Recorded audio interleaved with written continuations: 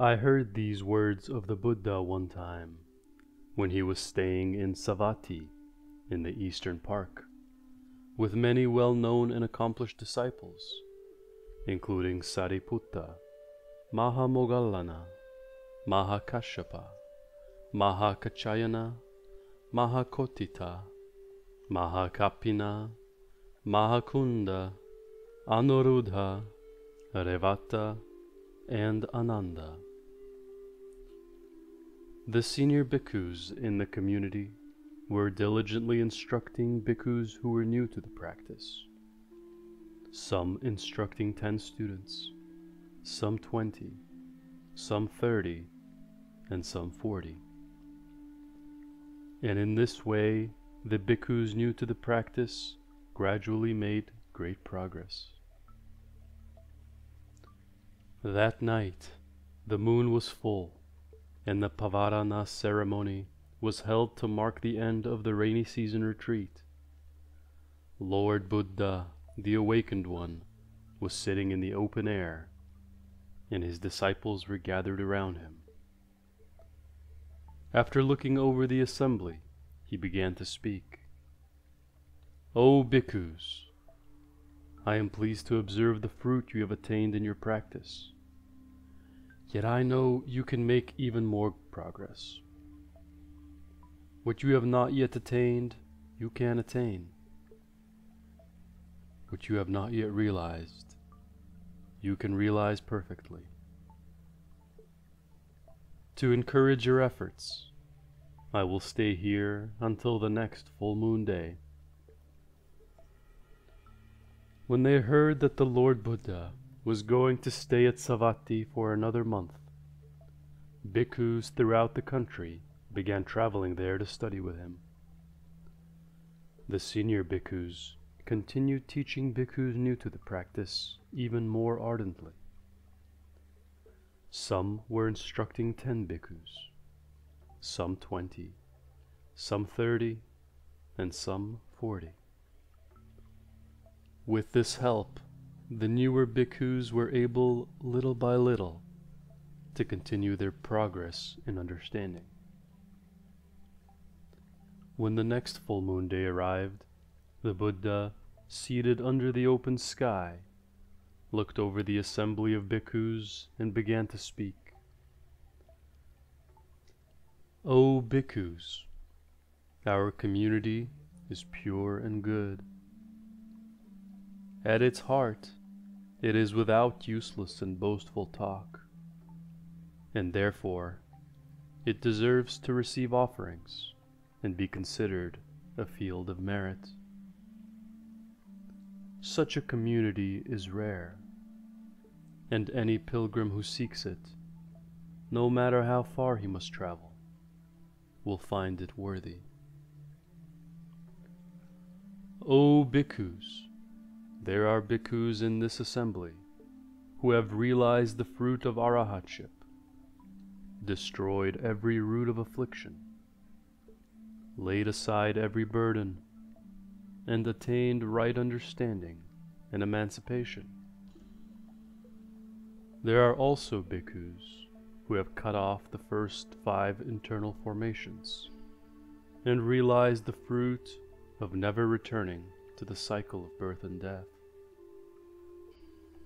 There are those who have thrown off the first 3 internal formations and realized the fruit of returning once more.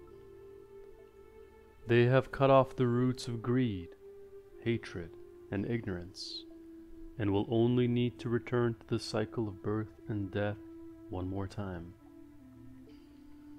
There are those who have thrown off the 3 internal formations and attained the fruit of stream enterer, coursing steadily to the awakened state. There are those who practice the 4 establishments of mindfulness. There are those who practice the 4 right efforts, and those who practice the 4 bases of success. There are those who practice the 5 faculties, those who practice the 5 powers, those who practice the 7 factors of awakening, and those who practice the Noble Eightfold Path. There are those who practice loving kindness, those who practice compassion, those who practice joy, and those who practice equanimity. There are those who practice the 9 contemplations, and those who practice the observation of impermanence. There are also bhikkhus who are already practicing full awareness of breathing.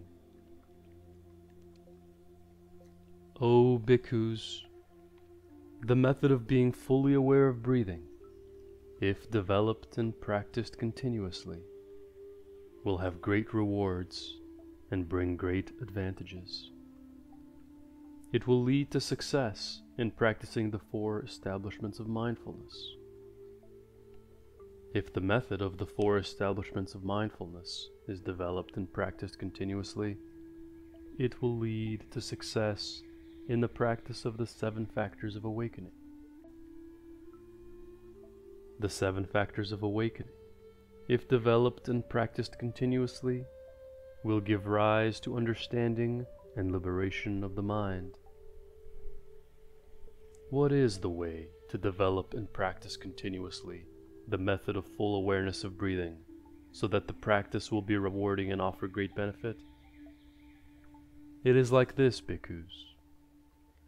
The practitioner goes into the forest, or to the foot of a tree, or to any deserted place, sits stably in the lotus position, holding his body quite straight, and practices like this. Breathing in, I know I am breathing in. Breathing out, I know I am breathing out. Breathing in a long breath, I know I am breathing in a long breath. Breathing out a long breath, I know I am breathing out a long breath. Breathing in a short breath, I know I am breathing in a short breath. Breathing out a short breath, I know I am breathing out a short breath. Breathing in, I am aware of my whole body. Breathing out, I am aware of my whole body. He practices like this. Breathing in, I calm my whole body. Breathing out, I calm my whole body. He practices like this. Breathing in, I feel joyful. Breathing out, I feel joyful. He practices like this. Breathing in, I feel happy. Breathing out, I feel happy. He practices like this. Breathing in, I am aware of my mental formations. Breathing out, I am aware of my mental formations. He practices like this. Breathing in, I calm my mental formations. Breathing out, I calm my mental formations. He practices like this. Breathing in, I am aware of my mind. Breathing out, I am aware of my mind. He practices like this. Breathing in, I make my mind happy. Breathing out, I make my mind happy. He practices like this. Breathing in, I concentrate my mind. Breathing out, I concentrate my mind. He practices like this. Breathing in, I liberate my mind. Breathing out, I liberate my mind. He practices like this. Breathing in, I observe the impermanent nature of all dharmas. Breathing out, I observe the impermanent nature of all dharmas. He practices like this. Breathing in, I observe the disappearance of desire. Breathing out, I observe the disappearance of desire. He practices like this. Breathing in, I observe cessation. Breathing out, I observe cessation. He practices like this. Breathing in, I observe letting go. Breathing out, I observe letting go. He practices like this. The full awareness of breathing, if developed and practiced continuously according to these instructions, will be rewarding and of great benefit. In what way does one develop and continuously practice the full awareness of breathing in order to succeed in the practice of the 4 establishments of mindfulness? When the practitioner breathes in or out a long or short breath, aware of his breath or his whole body, or aware that he is making his whole body calm and at peace, he abides peacefully in the observation of the body in the body, persevering, fully awake, clearly understanding his state, gone beyond all attachment and aversion to this life. These exercises of breathing with full awareness belong to the 1st establishment of mindfulness, the body. When the practitioner breathes in or out, aware of joy or happiness, aware of the mental formations, or to make the mental formations peaceful, he abides peacefully in the observation of the feelings in the feelings, persevering, fully awake, clearly understanding his state, gone beyond all attachment and aversion to this life. These exercises of breathing with full awareness belong to the 2nd establishment of mindfulness, the feelings. When the practitioner breathes in or out with the awareness of the mind, or to make the mind happy, to collect the mind in concentration, or to free and liberate the mind, he abides peacefully in the observation of the mind in the mind, persevering, fully awake, clearly understanding his state, gone beyond all attachment and aversion to this life. These exercises of breathing with full awareness belong to the 3rd establishment of mindfulness, the mind. Without full awareness of breathing, there can be no development of meditative stability and understanding. When the practitioner breathes in or breathes out and contemplates the essential impermanence or the essential disappearance of desire or cessation or letting go, he abides peacefully in the observation of the objects of mind in the objects of mind, persevering, fully awake, clearly understanding his state, gone beyond all attachment and aversion to this life. These exercises of breathing with full awareness belong to the 4th establishment of mindfulness, the objects of mind. The practice of full awareness of breathing, if developed and practiced continuously, will lead to perfect accomplishment of the 4 establishments of mindfulness. Moreover, if they are developed and continuously practiced, the 4 establishments of mindfulness will lead to perfect abiding in the 7 factors of awakening. How is this so? When the practitioner abides in the practice of observing the body in the body, the feelings in the feelings, the mind in the mind, and the objects of mind in the objects of mind, diligent, fully awake, clearly understanding his state, gone beyond all attachment and aversion to this life, at that point, mindfulness is maintained in him in a sustained and steadfast way, and he will attain the first factor of awakening, namely, mindfulness.